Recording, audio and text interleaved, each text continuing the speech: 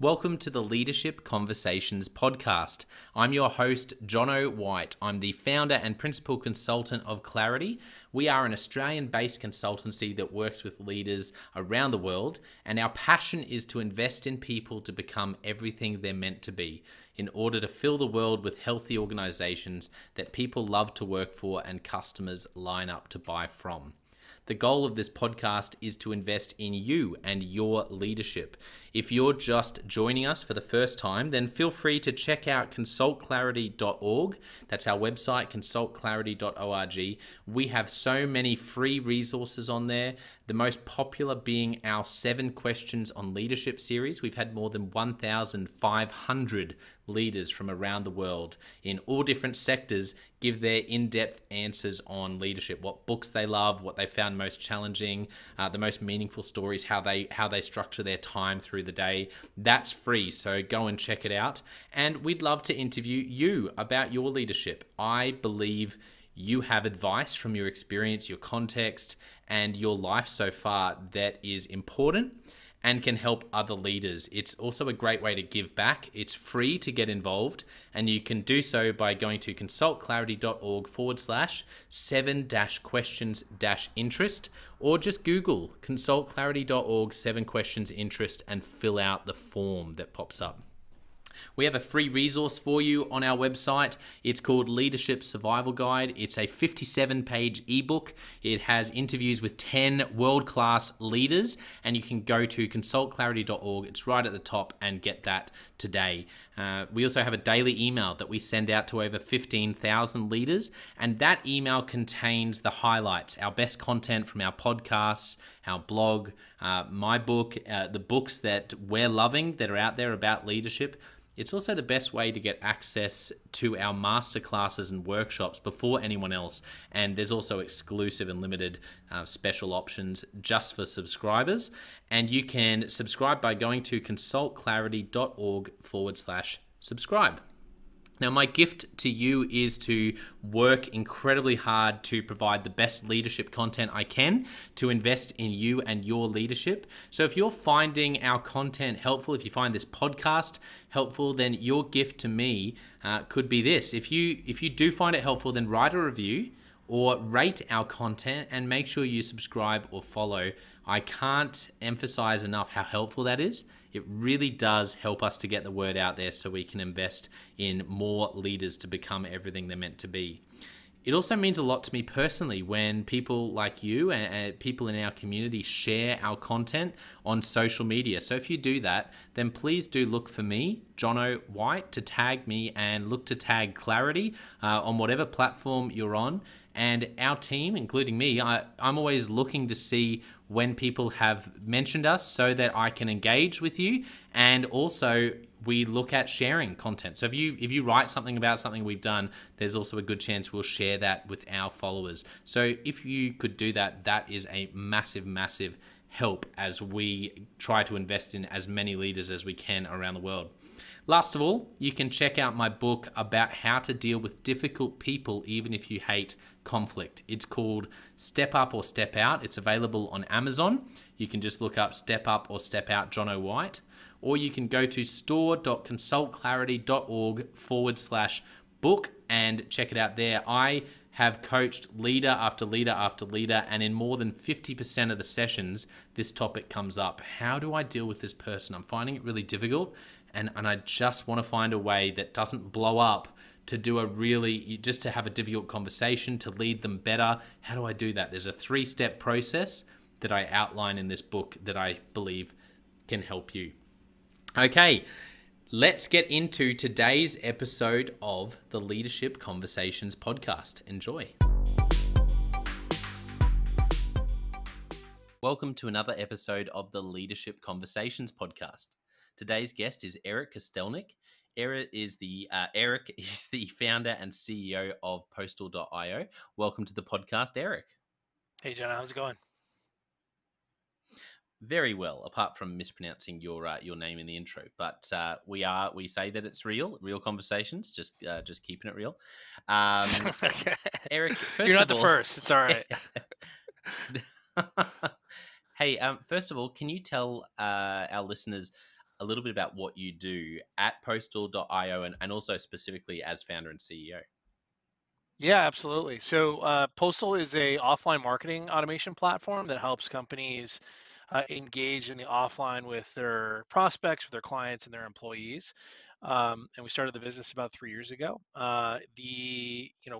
I was the founder and CEO of the business. I co-founded it with my CTO and business partner who I ran my last business with as well. His name is Jed Danner, and ultimately we're dedicated to solving the opportunity of automating and tracking and creating a massive pipeline for businesses through the offline.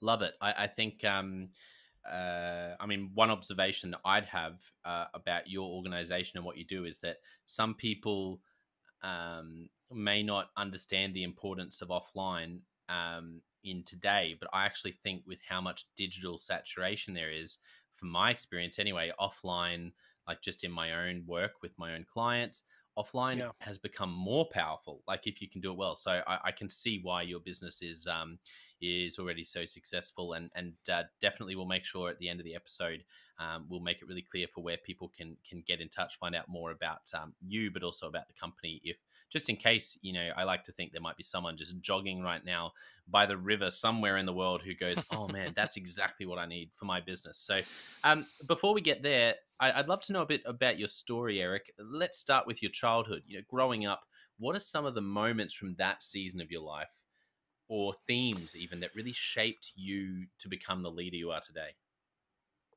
Yeah, I mean it's a great question, and a lot of times in these podcasts, you don't start at the beginning. You kind of start at after college or in college and your professional career. But I really do think that people's youth defines who they are in their adulthood and in their personal and their professional lives. And my youth, I had extremely loving parents. We they were always looking out the best for me and my brother.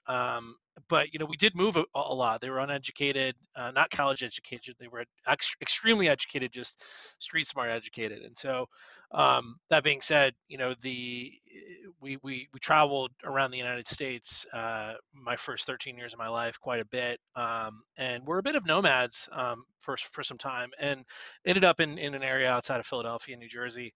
And when I was about 13, and spent my middle school and high school career there.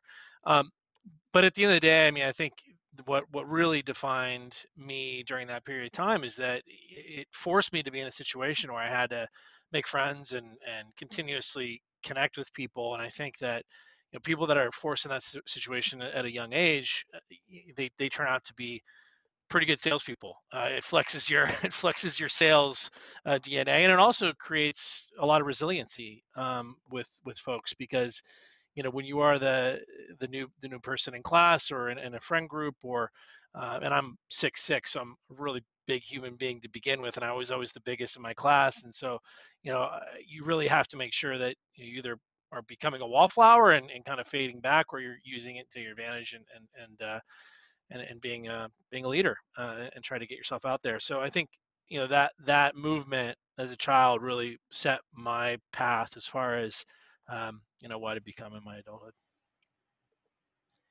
Yeah, thank you for sharing that. It's funny how often that comes up. It's definitely uh, probably one of the most common themes that comes up is moving around and being forced by circumstance to learn how to break into new friend groups and re sort of socialize again and again and again.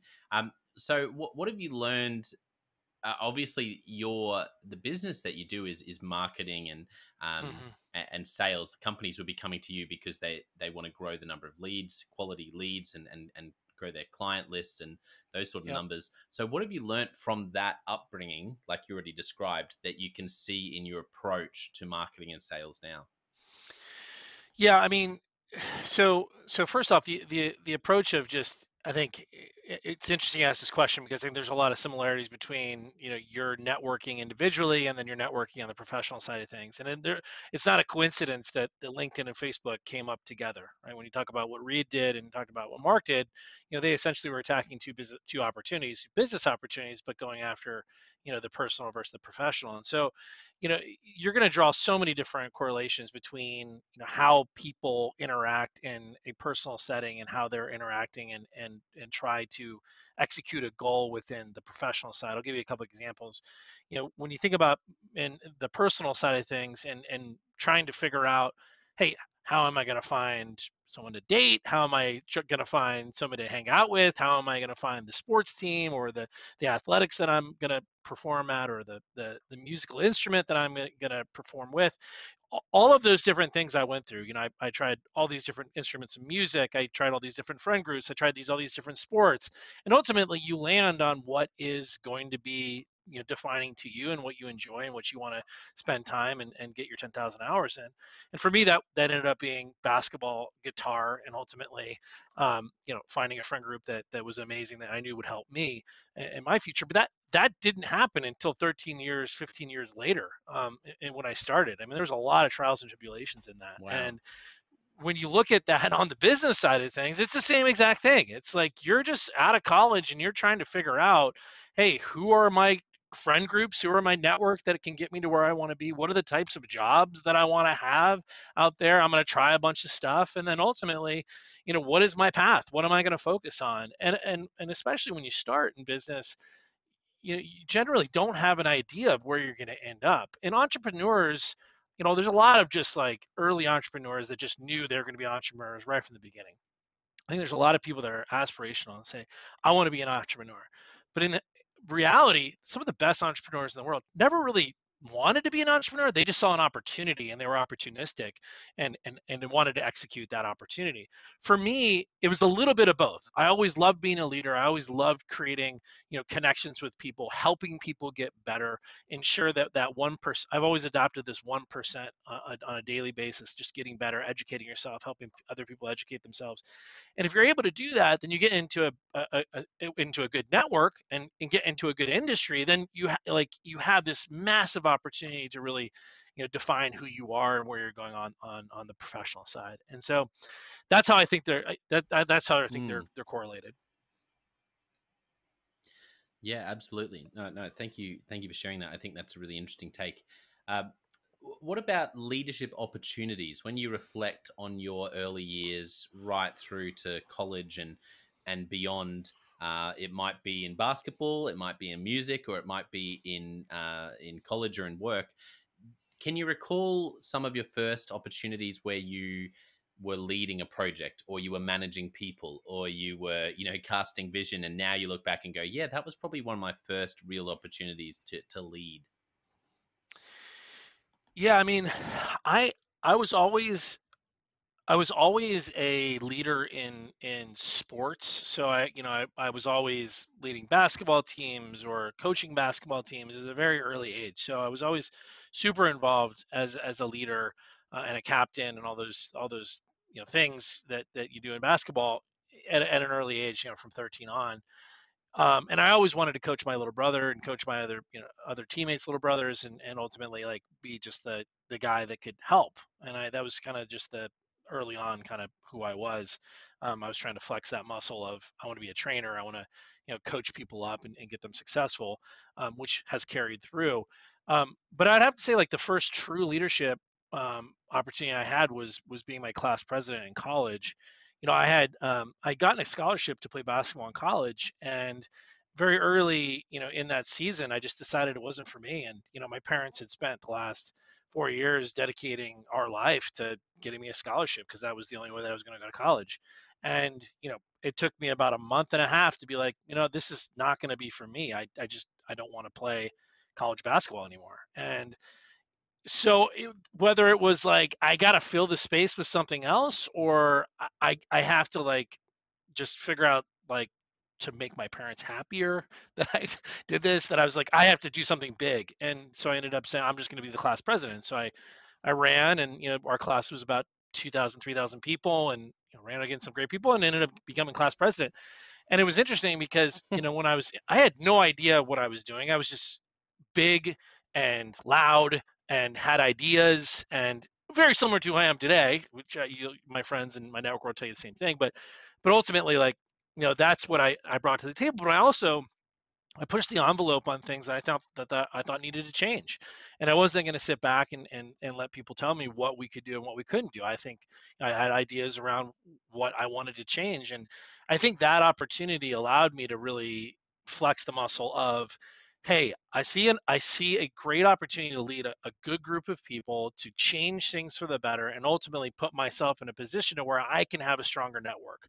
Um, and by doing that, it allowed me to have all those things. And I think I learned a lot. I was extremely egotistical back then, and I think that helped me understand that ego can get ahead of you and be a problem.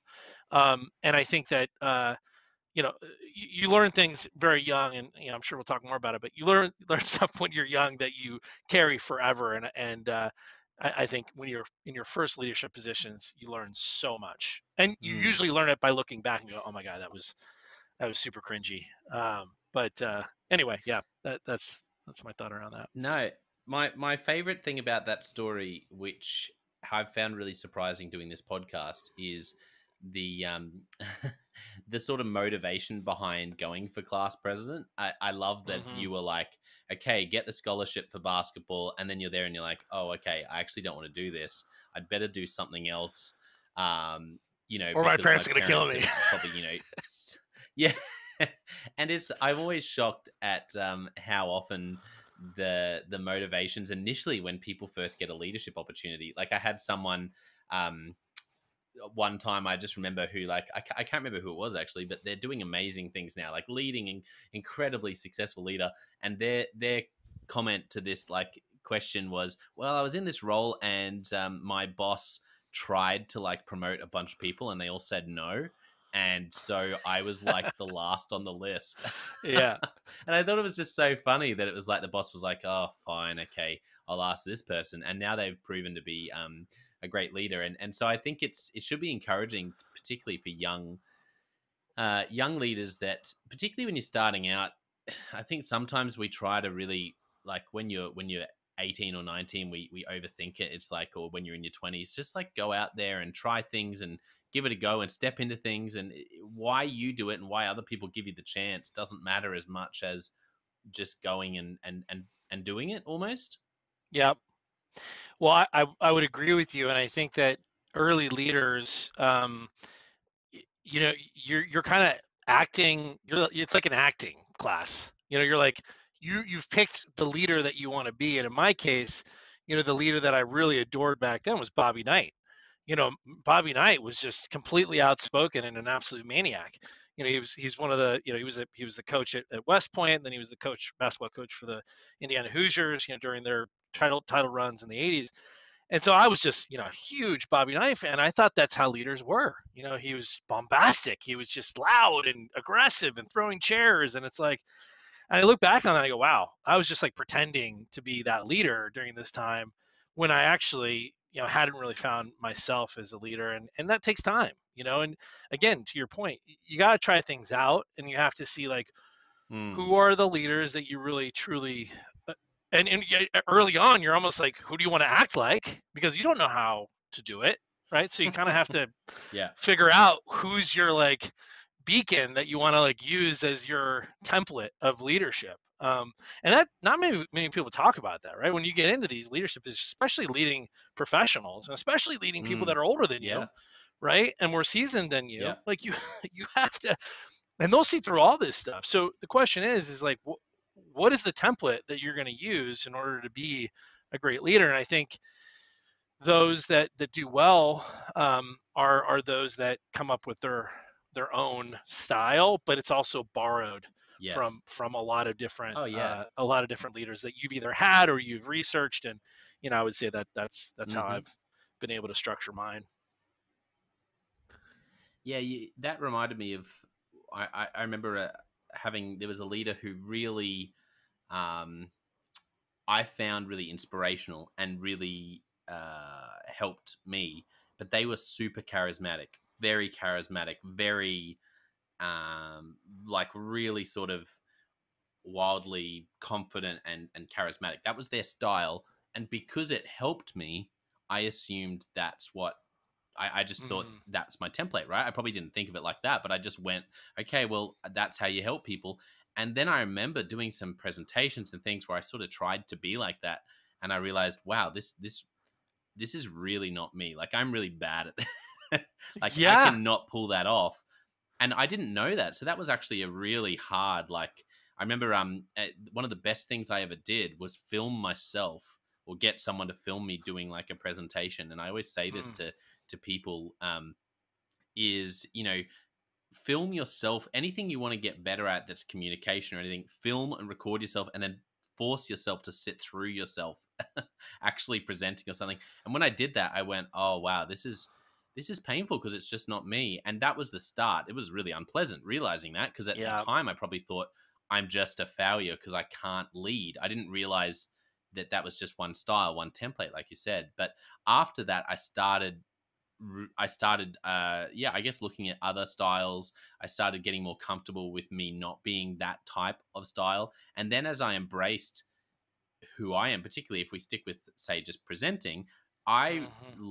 I really found a passion for storytelling Yeah. and just having my own, like, which is where, this podcast is really an extension of that initial sort of seed that was planted around, oh, well, what if I just get up and share stories in a really more relaxed, informal, rather than this like wildly charismatic, just be myself.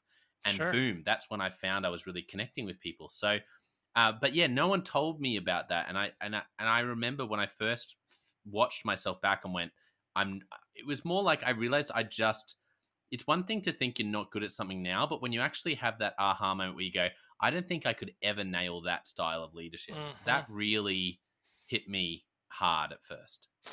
I mean, I can tell you, looking back at that, that version of me, and as an 18-year-old, you know, it's a completely different version than it is now. And as a person, as a personal side of things as well as a professional side of things. Um, but I had no idea. Yeah, I had no idea what I was doing. And you get motivated by your heroes. And you have to be careful too, because at the time, those that are influencing you, that are your heroes, might not be the 30 or the 40-year-old Eric's heroes that they're going to idolize. Like, I wrote my college essay on Notorious B.I.G. Like, my hero was Biggie Smalls, and it's like, can I, like, at 42 years old, can I say that Biggie is my number one hero?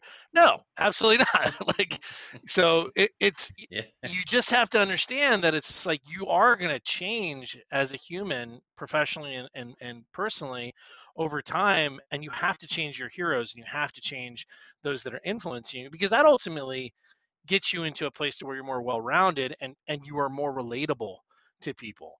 And so when you have more Mm, experiences, especially more, and I call it about being the chameleon, right? If you look at the four mm, animal traits, and we do this all the time in the businesses I've worked at, is that you have your lion, you have your eagle, you have your turtle, and you have your chameleon.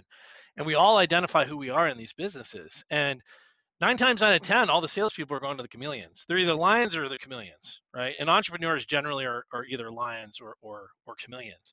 There are some turtles out there that are in kind of non-client facing, like, database organizations. But anyway, long and short of it is that the more experiences you have with these different heroes and templates, not saying that I don't, I still, like, Biggie and Tupac defined who I was from a grit perspective, right? Like, I kind mm, of love the way that they hustled, and like that mm-hmm.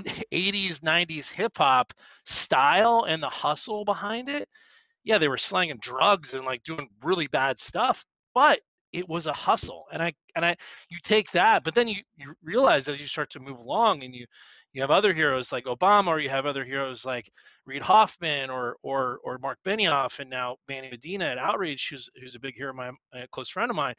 Like, these guys have shaped the way I am as a professional now, because now my heroes are very much in the professional realm, or the political realm, or on the nonprofit Mm, realm. So, or the inventor realm, right? And so I've kind of Yeah. advanced as we've gone along, but that allows me to connect with people, and living everywhere that I have like also allows me to connect with people, because how do you connect with people? Well, you connect with them based on where they live, what their interests are, Yeah.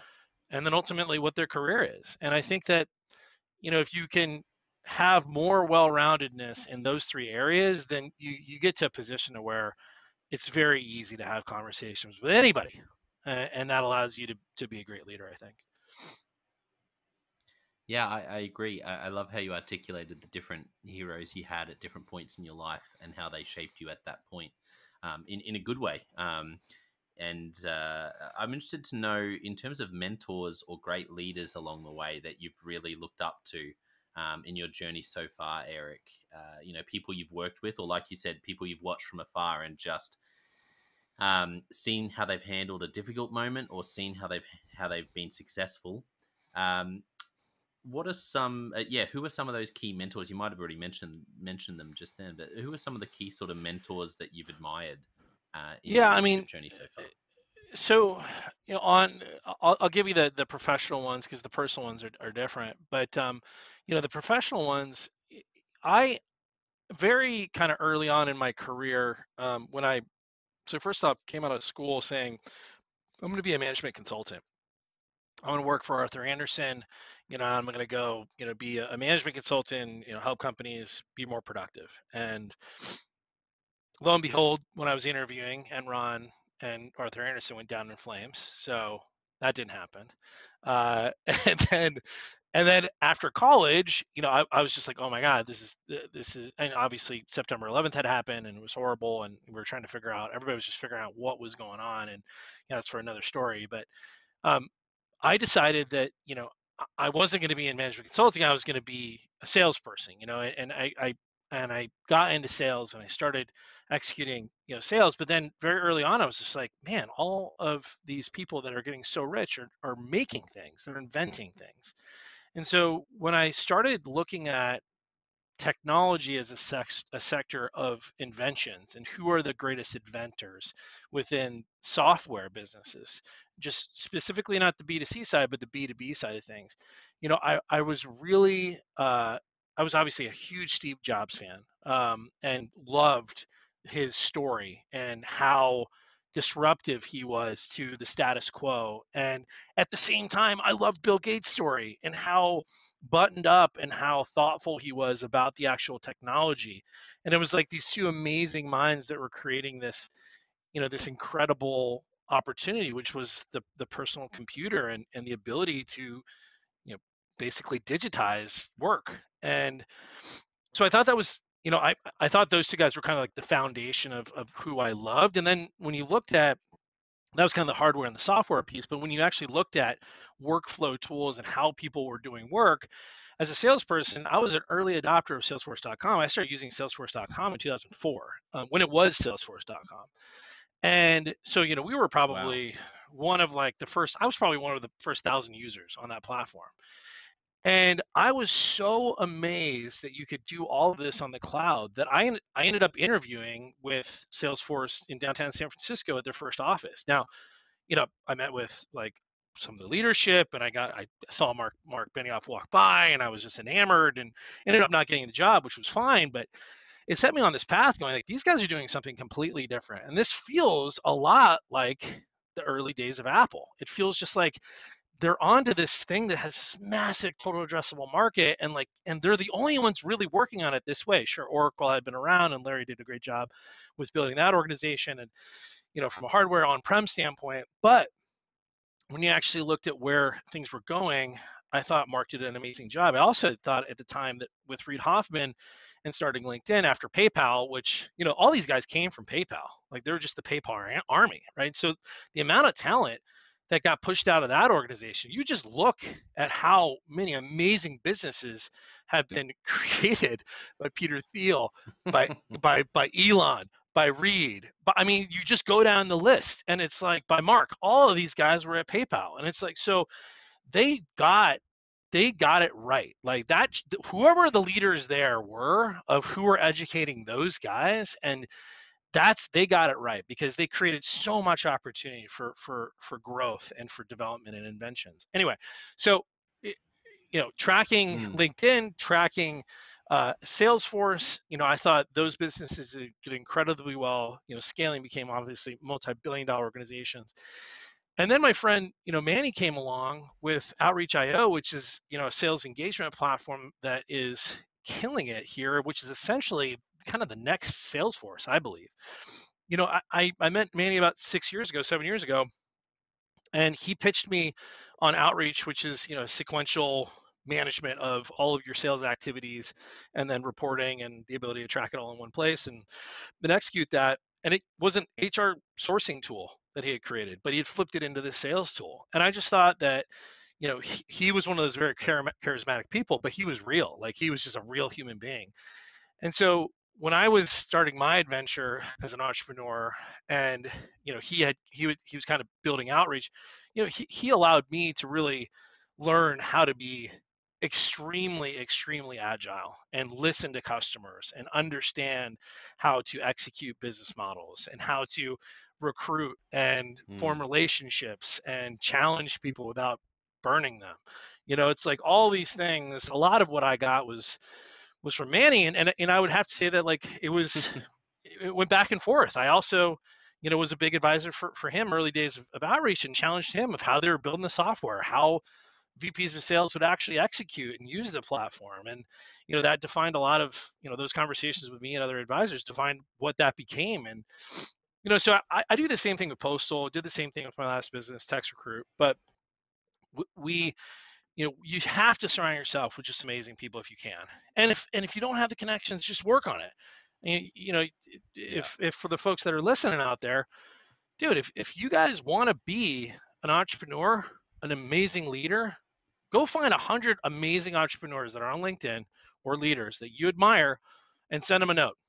One will get back to you, I promise. Mm-hmm. I promise. And you Yeah. can you can hit me up. I might not be able to have the time to speak, but I will promise you I will get back to you. I always respond to every single person that hits me up on LinkedIn. So anyway, there is opportunity to learn out there. There is Mm. commonality. There is a playbook, like, that is out there of how to start a business, how Mm-hmm. to raise capital, how to execute the business. Mm-hmm. It's going to be different for a lot of people because not everybody's the same. But after you've gone through it, and this will be my fourth one, you kind of see the Mm-hmm. same things in each one of these businesses. And so, you have to make sure that you surround yourself with great people in order to be successful and get to where you want to be.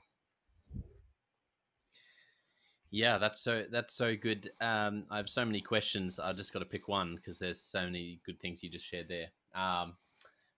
In terms of what you learned from Manny, are there any stories working with or that would be appropriate to share of watching how Manny dealt with things that have really like ingrained in your memory as just wonderful stories of navigating tricky situations or approaching things with a particular value? Any stories from that relationship?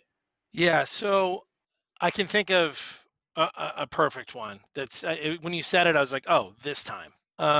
And so, every leader is going to be different with the that you were talking about being charismatic and, like, being almost like a hypnotist. Like, some people just have the ability to just motivate and captivate audiences. And some of us are really good at it, some are not great. And some I lead with humility and comedy.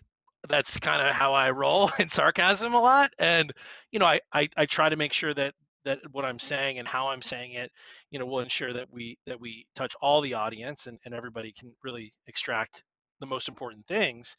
Um, but Manny is one of those folks where he walks into a room and it's like the energy of the room just blows up. And so I went up for one of their kickoffs, and it was early on. They probably had 100 employees, and they were above Brooks athletic shoes in Seattle. And I'd flown up there, and I was meeting with the team, and we were doing like a fireside chat.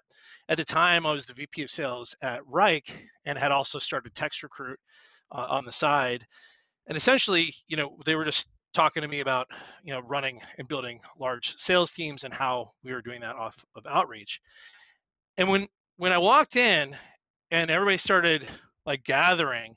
Like Manny walked in and like everybody stood up and was clapping, and he was giving everybody pounds and high fives, and everybody was so fired up. It was like I've never seen anything like this before. like like I'm pretty like I have a lot of energy. I like to light up a room too. I'm a big kind of force when I walk in, and like, you know, I get people fired up. I'm like a coach. I'm like, here we go. But this was like amazing, and it was like palpable. And so you walk in and I was just like, what is this, like a cult? Like what is happening? And it's funny because I'm watching We Crashed about Adam Newman, which by the way, was the same exact way, only unfortunately he didn't make the right decisions and became extremely egotistical. But at the end of the day, Manny has the same ability to do that. And so I knew that I had to have some of that. I had to figure out how to get that. And for me, you know, I continue to work on listening to people, forming relationships, making sure there's no glass ceiling, ensuring that we don't not only like seek diversity, that it happens, right? So ensuring that what you have is not just a cookie cutter of everybody that, you know, was once a Silicon Valley person, which by the way, you know, the Patagonia vest and the, you know, and the, you know, white sneakers, whatever. Dude, that's long gone. Like if you don't have 50% women on your staff and a diverse workforce, you know, like you're in trouble. Like, and so we've been not thoughtful about that. We do it. Like we do it. And so you have to be able to connect with people, and you have to show them that, hey, the people that we have here are like you, and that we are here to help you, and we are all here to help our customers.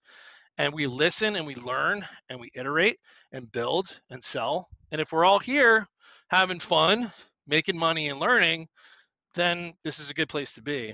And I think that you know, at the end of the day, that's what we're trying to do. We're trying to earn, learn, and have fun. Yeah, that's so good. I love that story. What have you come up with since then about how to create? Because, like you said, it sounds like some of that's very natural for Manny. So, what have you learned about how to intentionally, that leaders listening might be able to implement to actually create some of that energy, create some of that true, authentic excitement and inspiration when you, not only when you walk into a room, but when you're leading, you know, a bunch of people? Yeah, I mean, I think you have to have clear and radical transparency and candor. Okay, so there can't be anything that's floating around that could potentially be negative of for someone's experience at the business. And so, you know, we have to, as leaders, ensure that we're going out of our way to try to create relationships with the lowest level or lowest compensated person in the business to the highest, right? And your board and your investors. Like if you were to ask me, what is my relationship with like our board in relation to what is my relationship with our interns, I'd have to say it's the same. Like they know me on a first name basis. They've got my cell phone number. They can come into my office whenever they want. The interns might actually have more access to me than than our board, right? Because we're on a daily basis. So it's like we and we're a 120 person organization now, and so and unfortunately I can't even meet everybody during the interview process anymore. And that was one of my core things. But we're growing so fast that eventually you kind of grow out of that. So that's a real challenge because you want to form relationships with people. You want them to know that your door is open and that I am here to help you. And if I'm here to help you, then you're going to be here to help the customers. And that as a leader, when you have a business that's got product market fit and you've got funding and you've got a good structure and your culture is where it needs to be, and you're just attacking this opportunity that you see forward that everyone believes in, it's really yours to fuck up. Sorry for cursing, but it is. No, it's all good. Yeah, I know what you mean. When you get those Sorry, building blocks it's right, the rest of it it's flows. Oops, sorry, I have my someone's calling me. Actually, it's funny enough, my investor is calling me right now. so, There you so, go. which Case is in point. very. It must be. This must be bugged. I always say he calls right in the middle of stuff. Anyway, that being said, the yeah, I mean it's really important. It's really important to make sure that you understand that you're open and transparent with everybody, hmm that they have the open door. So yeah. So I'm interested. Uh, I guess the last question before I jump into Leadership Express, Eric. I'm just enjoying this so much. Uh, can you think of any of your own aha moments in the past few years where something that really has taught you a leadership lesson, where something happened and either it went really well or it went really poorly, and you just remember what you learned from that situation is something you'll never forget? Anything come to mind? Yeah, I mean, I think that you have points in your career that are those that they're kind of like the low points of your career, and you want to. I mean, your natural like human standpoint on this is that I want to bury those things. I want to move on for those things, but I really think that the biggest failures in your career are your biggest successes. I really do believe that. So, getting demoted and you know and fired from a leadership position at one of my earlier jobs was like pretty big shot. It was a pretty big shot to the ego, and a pretty big shot to just not Mm, only ego, just like, is this even meant for me? Am I supposed to be a lone wolf? Should I just be out there selling? And is that my career? And which is not a problem, by the way. Many people have made amazing careers around that path, but really, I wanted to be a leader. I thought I was doing a great job, but I wasn't playing the political game in this certain company that would allow me to move forward. And so, never been good at that. By the way, I don't enjoy the political aspects because I really think it's unnecessary. And so, yeah. you know, that learning really helped, I think, me create the foundation that I'm not going to be like these guys. I'm going to be different. I'm going to hmm create organizations that are intrinsic and that, are inclusive and allow for growth. And if there's ever an issue, then we really try to manage people up and try to get them into a success because they invested their time in us. We shouldn't invest our time in them. So yeah, I hmm mean that's very much those low points, and I think getting terminated or getting demoted, you know, you're going to go Mm, through that in your life. And if you haven't gone through that, yeah. that sucks because that feeling of being rejected at the professional level when you Yeah. invest so much time and effort into it is worse than a breakup. It's worse than a personal breakup because you're like, oh my god, this is my livelihood. Like, what am I going to do? So Yeah. Yeah. anyway, yeah, No, that really resonates with me. I appreciate you sharing that so vulnerably, and I think of the same type of principle in my own life where the biggest stuff up I ever made as a leader was in how I dealt with some people that I was finding really difficult on my team, and I think the hardest thing for me is I really care so deeply about people and wanting to really invest in people. Um, and that's what I'm so passionate about now and always have been. But I just stuffed this up. I did things the right outcome with the completely wrong process, and it just hurt a lot of people. And I remember, I've talked about this before on the podcast, but I was actually sitting under a tree, crying because by myself, which I don't do very often, yeah, and I just yeah, was so I was just so frustrated because I felt like I'd really hurt people, and I hadn't done it on purpose. Like I really felt like I'd tried to do the right thing, and it had just blown up and gone so poorly, and I would never want to be sitting there again, because it was so painful. And yet, that was where, one of the biggest things that I do now with leaders is help them work out how to deal really well with difficult situations and difficult conversations and difficult people. and that's where I wrote my book out of.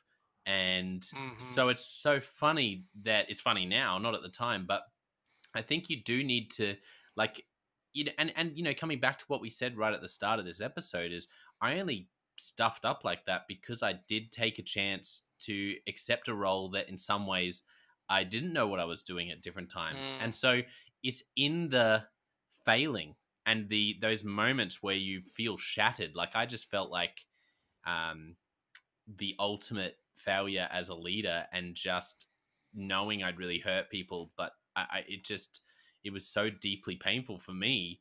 And that's probably one of the most formative and one of the best things that's ever happened to me. So I think I think it's really hard on the other side of that though, right? Like it's hard when you're Oh the one yeah. who is in the middle of getting terminated or in the middle of making a monumental mistake, but you're doing your best.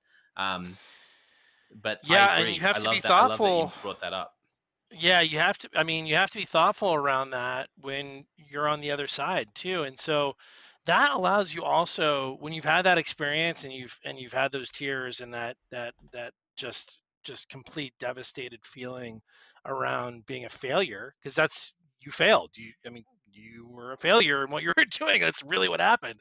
And like whether it was deemed you're a failure by Mm, what your actions were or by somebody's interpretation of your actions or whatever else it is, it didn't work, right? Which is yeah. essentially the Yeah. definition of it.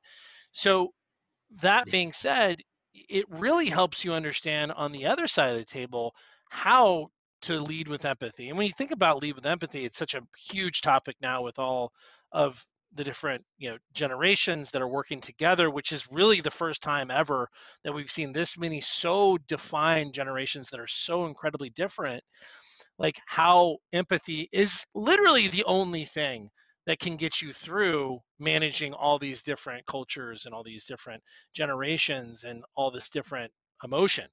And so, and it's very difficult for folks that grew up in a more kind of militaristic background, very focused, very like, structured, Mm-hmm. because there really wasn't a lot of empathy back then. It was like, do it or else, and it's like, that doesn't work anymore. Yeah. And I don't think we're ever going Mm-hmm. back to that working ever again. So you also have to understand that the like sensitivity of people is increasing too. And I think that, and call it woke, whatever. I think all that stuff is extremely important. You need to understand that what you say has an incredible impact in people. They will take it home. They will think about it. They will tell their parents about it. They will tell their girlfriend, boyfriend, husband, wife, whatever. They'll tell people about it. People will develop a profile of you as a leader, even if you don't want to. It's happening, right? So what is your profile going to be? Who are you going to be? Mm. Not of who you think you are, but who other people think you are as a leader. And that is defined of how you treat your individual, direct reports, their direct reports. How can you ensure you get that? And I'm telling you, man, that if you don't have that right, if you don't have that right, that is when work becomes extremely difficult, because you are working Yeah. against the tide. You are trying to Yeah. swim up the current, and it is going to kill you if you don't do that. And that's how important it is, because that current, at some Yeah. point, it might be your business and you might be the leader, or you might be the leader of this team and this is your business unit, and it doesn't matter. It never works. You could fire that whole entire, that everybody that's pushing against you, get another, boat in there, and Mm. then the same thing is going to happen unless you learn and Mm-hmm. change and really lead with empathy. And that's, we absolutely try to do that here. And yeah, we hold Mm-hmm. people accountable. That's not like, don't hold people accountable, and make sure that you're working people through the development. And if they can't get to where they need to be, obviously it's a difficult conversation, but you've given them the chance, you've managed with empathy, and you're ensure that you're trying to make them successful. If they can't change, it is what it is, Yeah. and you have to move on. It's business. But there's a place to get there. There's a way to get there. And I think that has inherently changed Yes. dramatically over the last 20 years. And we've seen it, being leaders now in this generation. I think you hit the nail on the head. You remind me of one of my favorite books, Blue Ocean Strategy, which is all about innovating with how we do strategic planning and rethinking strategic planning. And it's not a new book. It's been around probably 15, 20 years now, but they talk Yeah. about this idea in the book that really implementation, execution, transformation, seeing all of that stuff actually happen comes back to fair process. And that's what I learned about, say, dealing with people that I was finding really difficult. Is I didn't I didn't do a fair process from their shoes, in their perspective. And as soon as someone feels like the process is unfair, Mm. you lose them. And I think that is really hard to stomach, particularly when you're a leader. You need to be moving fast. You feel like you're sure sometimes you know where you need to go and what the outcome is, and so you're just looking at people going, "Come on, just get on board." But what they want is they want a fair process, which is what I feel like empathy creates. That, right? Empathy. If I truly believe you understand me, you get me, that you're not just using me, but you actually Yes. care about me, even if it's a difficult conversation. As long as I feel there's empathy and it's a fair process, things go infinitely better. As soon as it's unfair or perceived as unfair, you lose so much, and you start fighting against the current, like you said. I think you hit the nail on the head. Well, I mean, then you start using authoritarianism, and it gets even worse. It's like if you just, it's like you move towards the stick and not the carrot, which is a little different. That's incentivizing people and how to get them to have the best output. But when you move too far off that the carrot and the empathy and understanding of how to make people successful and grow, and you move to the stick, it's like you're gonna have people. Generally, everybody wants to be motivated, but everybody's motivated by carrots. Everybody's carrot, right? No one anymore is stick. I mean, sure, like there are some people that are like, "Hey, Mm, tell me how it is. I want to do better. Hit me with a stick. Let's go. I'm ready." Sure, but it's not like they love it. So it's yeah, like you have to and you can't rely, especially if you're failing and you're swimming up the current, and then all of a sudden, you have to you're switching to the authoritarianism and trying to lead people through fear. You're in a bad position, man. You're in a bad position, and you're not going to win. Even if you're having short-term gains, the long term is not going to be there. So yeah, absolutely. I agree. Well, Eric, I would love to invite you back for another episode. I have just enjoyed your stories and chatting with you about leadership so much that I'm looking at the clock, and maybe we can get you back down the track at some point. No rush. And do Leadership Express and ask you a bunch of those questions another time. So the invitation is there. It would be great to catch up another time. well, I really appreciate that. I enjoyed the conversation, and leadership's hard. This is a topic that everyone's trying to figure out. We've been trying to figure out forever, and I think everybody just needs to Yeah. figure out what is best for them. And I think you're doing a great job with challenging people of what is going to be their template, and how are they going to move forward. So thanks for the opportunity. Thanks, man. I appreciate it. Um, as we said earlier, for those who have listened to you and just heard about Postal.io and are going, maybe this is what we've been looking for us. Where can people find you online, and also where can they find out more about Postal.io? Yeah, feel free to connect with me on LinkedIn. Fairly active there, since 100% of all of our target audience is on there, all our marketing and sales folks that we sell to. And then Postal.io is the website. We just recently acquired Postal.com as well, so you'll be seeing that shortly. But yeah, you can hit us up there Hmm, and learn more about the business and how we're helping companies with omni-channel approach with marketing and creating engagements that are in the offline. love it. Well, I want to thank our listeners for tuning in. This has been so much fun. Just great stories, great leadership principles. Just really loved today. Don't forget, I also have the Jonno White Leadership Podcast and the Leadership Question of the Day podcast. Two other places you can go to invest in your leadership. But I want to finish today by saying a massive thank you to you, Eric, for being so generous with your time, for telling such great stories, and just for sharing your wisdom with us. You really got me thinking some of the things you've shared today in the best way possible. Like really good challenging to remind us to challenge ourselves. So thank you so much for coming on the podcast. Thank you, Jenna. Well, I hope you enjoyed that episode of the Leadership Conversations podcast as much as I did. If you're joining us for the first time, don't forget to check out consultclarity.org. That's our website, consultclarity.org. We have so many free resources on there, including our 7 Questions on Leadership series. We've had more than 1,500 leaders from all over the world in all different roles, in different industries, answer these 7 questions on leadership, and leaders give these in-depth answers around how they spend their time, a book that's been significant for them. It's just a gold mine. It's completely free to access, so go to consultclarity.org and look for that.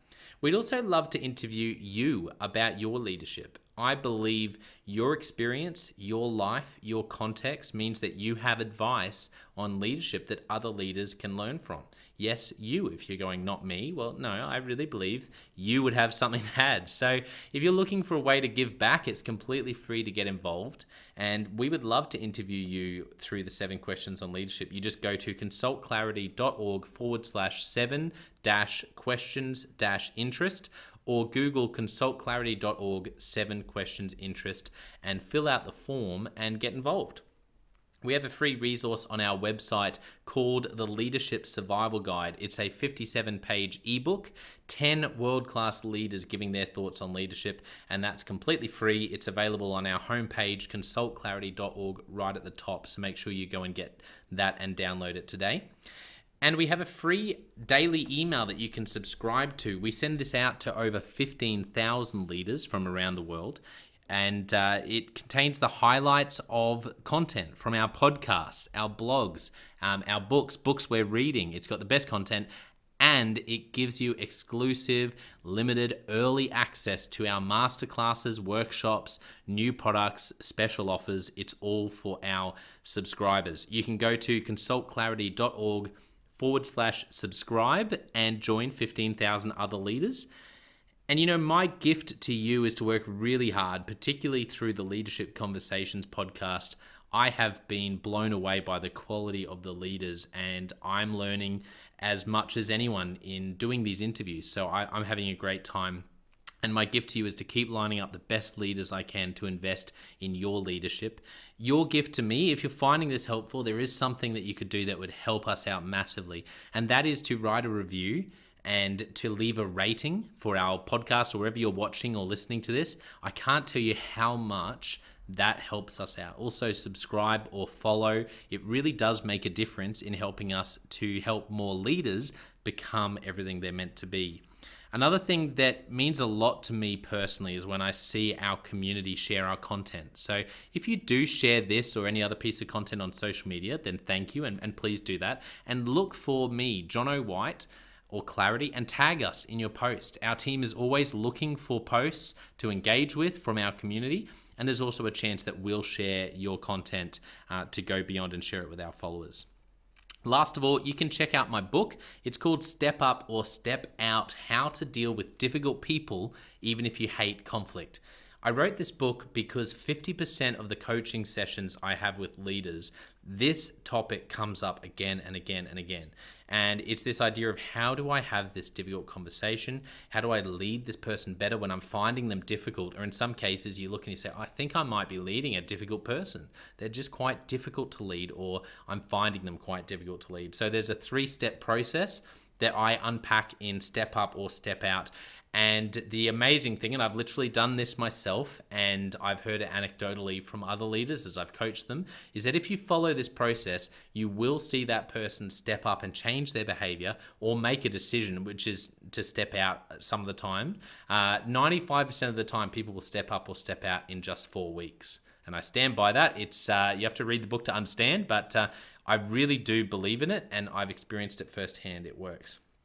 So you can go to Amazon, look up Step Up or Step Out Jonno White, or store.consultclarity.org/book. Well, thank you so much for listening. We're going to be back with a new episode next time of the Leadership Conversations podcast. And I hope today has helped you to take another step towards becoming the leader you're meant to be. See you next time.